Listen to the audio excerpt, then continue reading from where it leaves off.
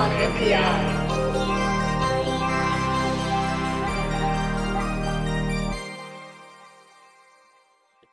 On NPI, brought to you by DigiKey and Adafruit. This week it is PIC, PIC.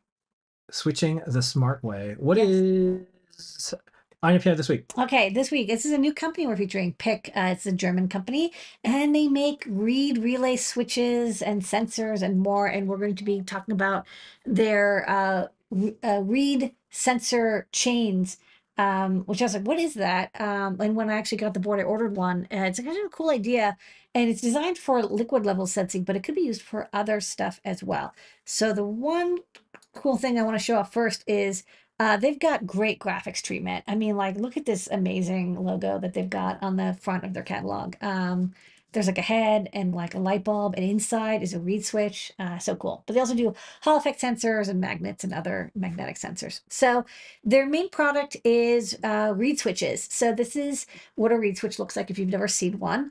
It doesn't literally have a reed in it, but the metal inside looks like a reed, you know, the kind that you'd have in a like a woodwind instrument. It's a thin, flat sheet of metal. And when you put a magnet nearby, the two reeds touch together and close the switch. And it's encased in this glass bubble with the two metal contacts. These are extremely common. They're used in like everything for detecting when something is touching something, or a float sensor. We have like these door switch sensors, you know, when they detect when a window or door is opened. Those have a reed sensor inside of a plastic casing for protection. So you have to watch out for the glass bubble. You don't want it to crack. They have a very long lifetime. They're very inexpensive and they're very reliable. And one of the nice things about them, which we'll talk later, is they can work at very high voltages and fairly high currents. So fluid level sensing is a common engineering challenge for automation or industrial usage. You have a bucket or a vat of some fluid, and you need to know when you're about to run out of fluid, or when the fluid maybe gets too high and you have to vent it out or stop the process, refill it.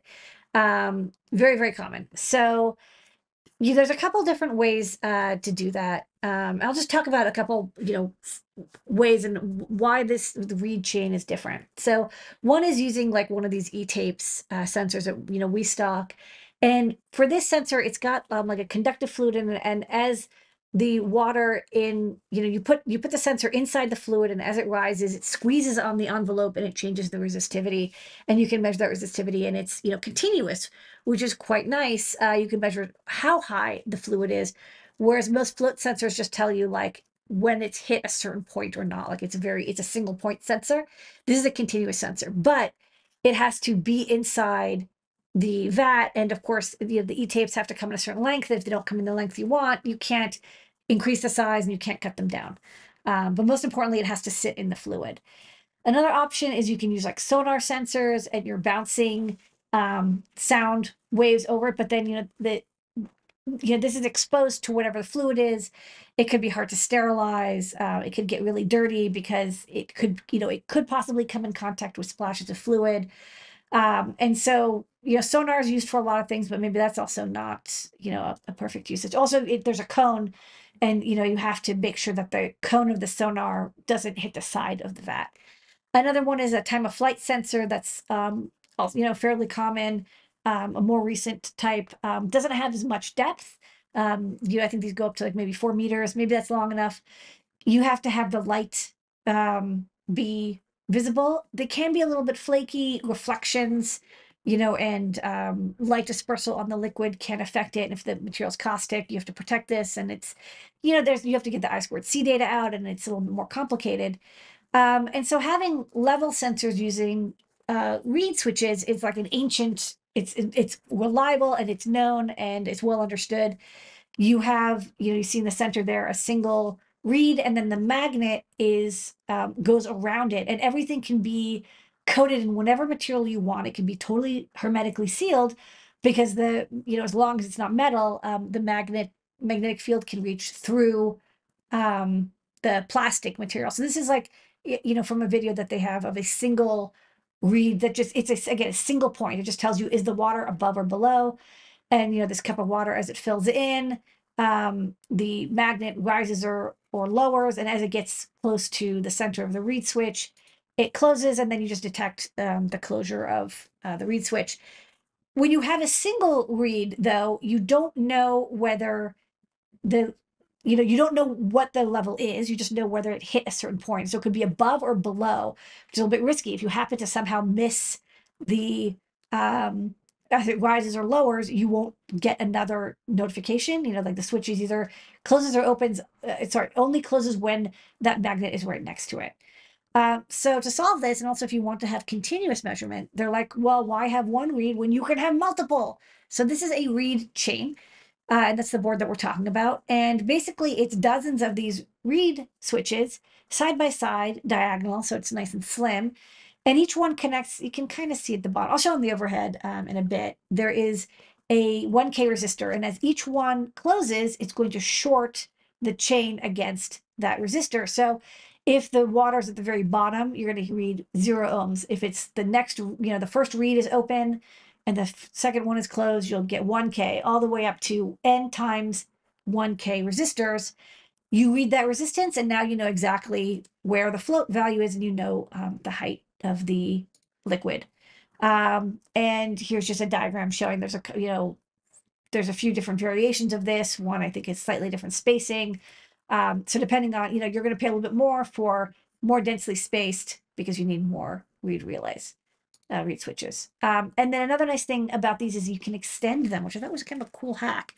So if you go to the overhead, I'll show this off because this is, I think, a good visual demo. Okay. Okay, so the way this PCB is made is it's like a thick PCB. It's like a 2 millimeter thick PCB, and you can see here it's grooved out a little bit. It's machined out so that all of these can let's see. Oh, how do I focus? I'll zoom in. Zoom, zoom, zoom, zoom, zoom, zoom. Okay, so you see each reed is here, and they're all connected to one common, ground or high voltage, whatever. And then they're each individually connected to this chain of resistors. So it becomes like an R and R ladder, right? It's like as this shorts, you can determine between the two contacts what the resistance is. And then if you want, and then there's like one extra resistance. I guess so. It's not if it's at the very bottom, you'll read 1K, not 0, because there's one extra resistor. You can these are symmetric, and so you can chain them literally even more. You can have another one on the other end here, and you just solder mechanically, and you maybe glue it, and then you can have as long as you want. This one is like about a foot. You want 10 feet, you get 10 of these, you solder them together, and now it's 10 feet long, and now you're measuring between this is maybe 50 resistors. This is up to 0 to 50K. And then if you have 10 of them, now it's 500K, all within reason to be able to measure with an op amp or resistor divider. Okay, so a constant current source. Yeah, so go there. Okay, sorry, that's the mechanical variations. And then this is how you combine them. We just talked about that. You can extend them. So one of the nice things about, there's a lot of different ways to read, a tank, water tank levels. But one of the things that's kind of nice about this is, you don't need any software. You don't need any special, firmware configuration of my controller. It's a raw resistance in. And because it's not powered externally, it's just a switch. And, the magnet is the thing that closes the switch. You can pass fairly high voltages through, and you can pass, some reasonable amount of current as well. So you could use this, like other than the resistor that's involved, you can use this with higher voltages if you desire. You don't have to use 3 to 5 volts. If you want to power this from, 48 volts or 24 volts, you don't have to worry about doing any conversion. And then you can use an op amp to just get the voltage out and the resistance out and convert that to any voltage you desire. So depending on your control circuitry, you may not need to have a microcontroller. You can have a fully solid state feedback loop. So I thought that was kind of neat. And I'm sure there's a lot of situations where this might come in handy. You'll also need, of course, the float. They do sell magnetic floats that are covered in polypropylene and a couple other materials. One thing that they definitely say is if you have food safe or, caustic materials, this is going to work great. You don't have to worry about caustic gases. You don't have to worry about the difficulty of sterilizing, your sensors because it can be sterilized along with the, the stainless steel or plastic vat that you're using, because again, it's fully mechanically and electrically isolated from everything.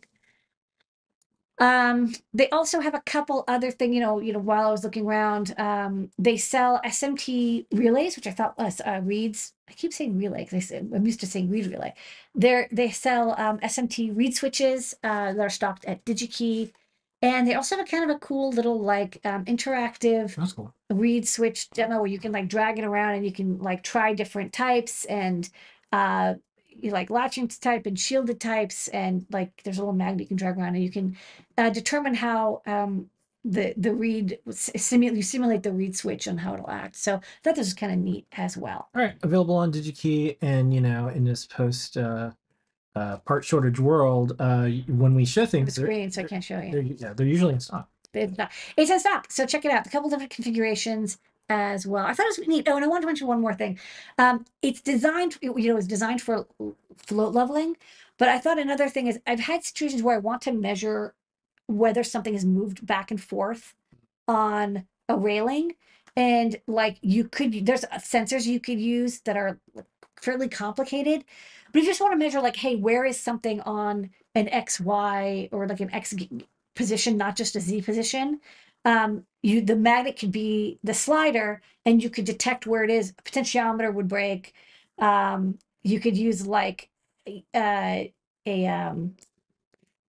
a belt driven system with a rotary encoder, but then you don't have absolute positioning. This could give you absolute positioning in any orientation. It does not have to be just Z axis. Okay, and that is this week's on NPI. On NPI.